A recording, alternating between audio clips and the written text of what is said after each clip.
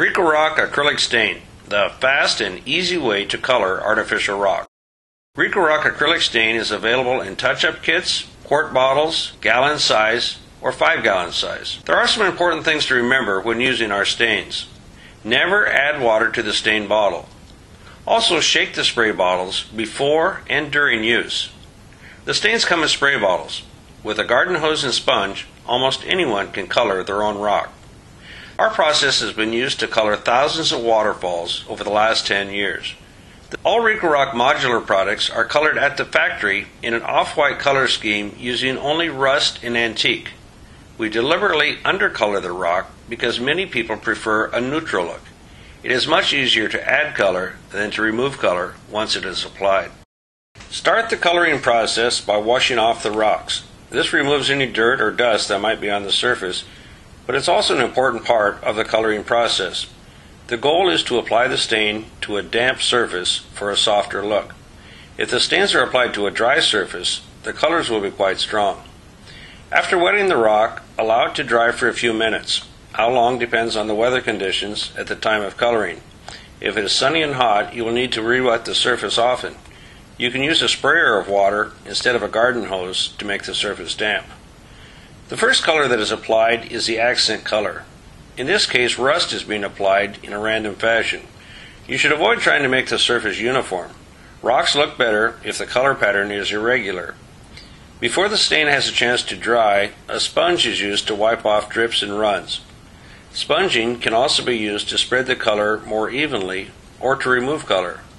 As the rock surface dries out, more stain can be applied, but it will be stronger.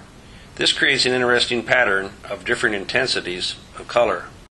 The first accent color will dry in just a few minutes, again depending on the weather conditions.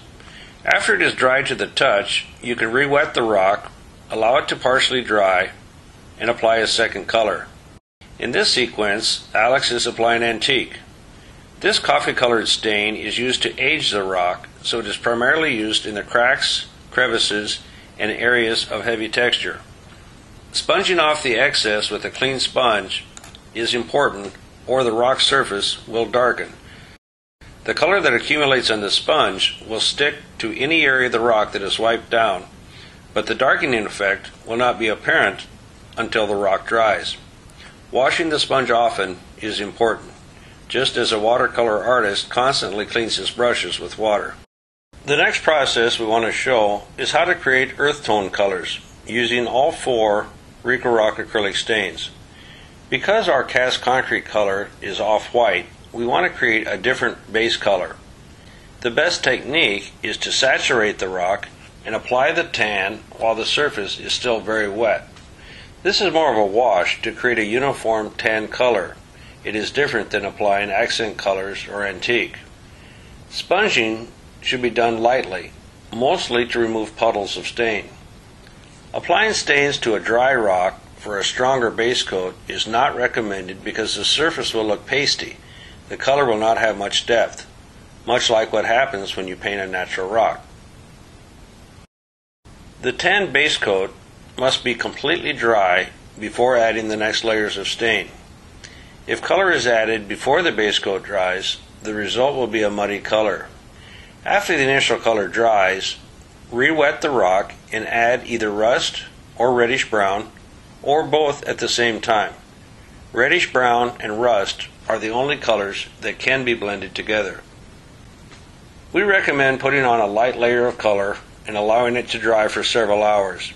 The color seems stronger when the rock is dry, and it's easy to get carried away with the fun of coloring and apply too much. More colors can be added at any time. Sponging the excess color is just as important as applying the color. Remember to shake those stain bottles and rinse your sponge with clean water often.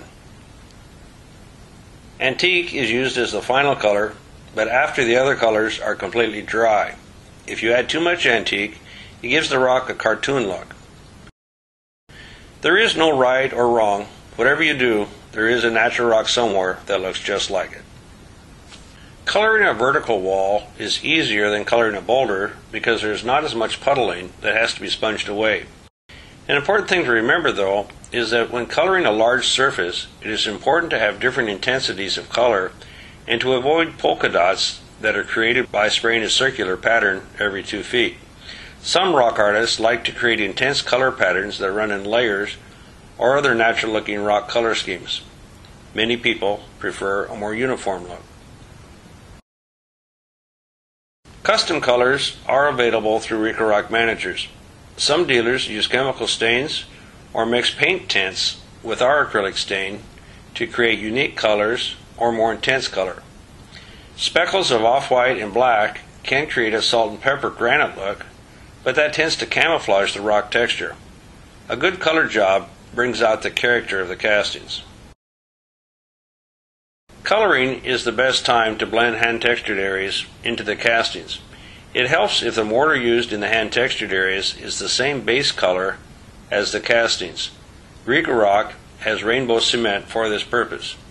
Hand-textured areas might soak up more stain than the castings, but they will color the same if the base color is similar.